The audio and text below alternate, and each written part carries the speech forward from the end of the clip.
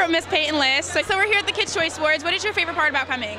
My favorite part is it's like a little reunion. I get to see like all of my friends. I feel like I know everyone here, so it's amazing. And then also getting to meet the kids on the way in is so fun because they're all our biggest fans, so it's really exciting. Yeah, so Nickelodeon has changed a lot from the past to now, so how do you feel about that?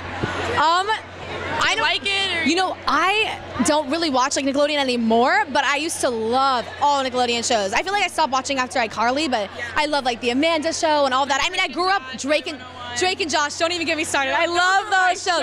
Oh my gosh, love it. But you know, I grew up watching it, and I feel like it was always the more like fun channel that took risks. So I liked that about Nickelodeon. Yeah, so the Kids' Choice Awards is crazy. There's slime, there's jumping, there's flying. So what do you think is the craziest part about the Nickelodeon Kids' Choice Awards?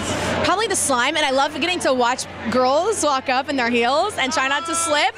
I'm like, oh my gosh, is she gonna make it? And then if I were going up, I would hold on to everyone. Like, and then I'm like, if I'm going down, you're coming with me, you know?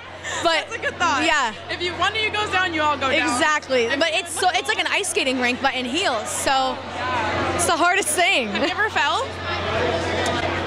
Where's wood? I got a knock. No. Wood. No. That's good. You're not gonna fall, don't worry. Thank you. Let's not jinx it. You got this. I'm such like a superstitious person, so I like knock on.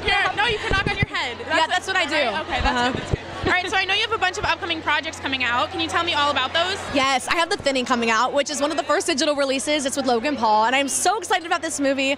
It's such a different thing for me, and I can't wait for everyone to see it. And they're incorporating a lot of social media kids into it too, which is really which is cool. And I've never really, I've been into social media, Twitter and Instagram, but I've never really worked with a bunch of really big social media people, so it's interesting. And what is your favorite social media app right now? Instagram, for sure. I love Instagram. Awesome. Thank you so much, Peyton.